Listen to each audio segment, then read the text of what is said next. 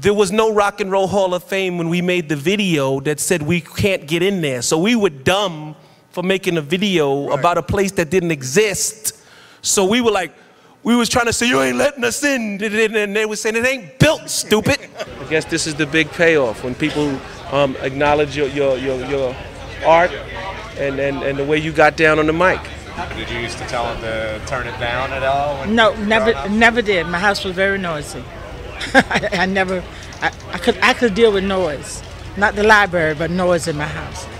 You know, the world's changing, and Run-D.M.C. and hip-hop are a big part of it. It's an honest expression that came from a place where people didn't have voices, and the fact that those voices still have integrity and still speak the same language and still come out of poverty and they still speak, that's a big deal.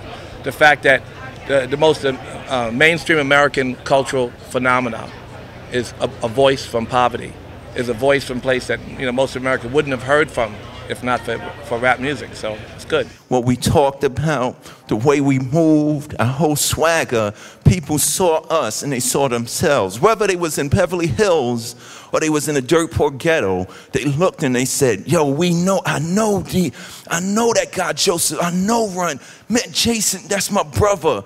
And what they're saying, yo, that's me. So we appealed to everybody at a time where, people was like, rap is black ghetto people music and it's only about poverty and stuff like that. We saw a bigger picture. For us, it wasn't about making music that was just gonna impress our 16-year-old friends.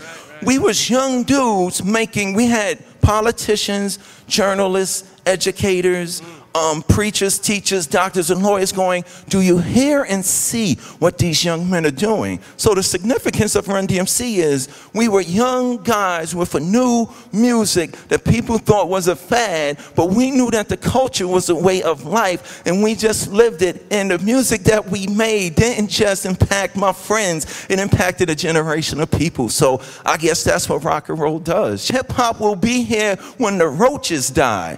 All the other rappers gonna go out like dinosaurs, but old school hip hop will be here. They say when the atom bomb drops, the roaches will still be here. Then whatever kills the roaches, we still gonna be standing here.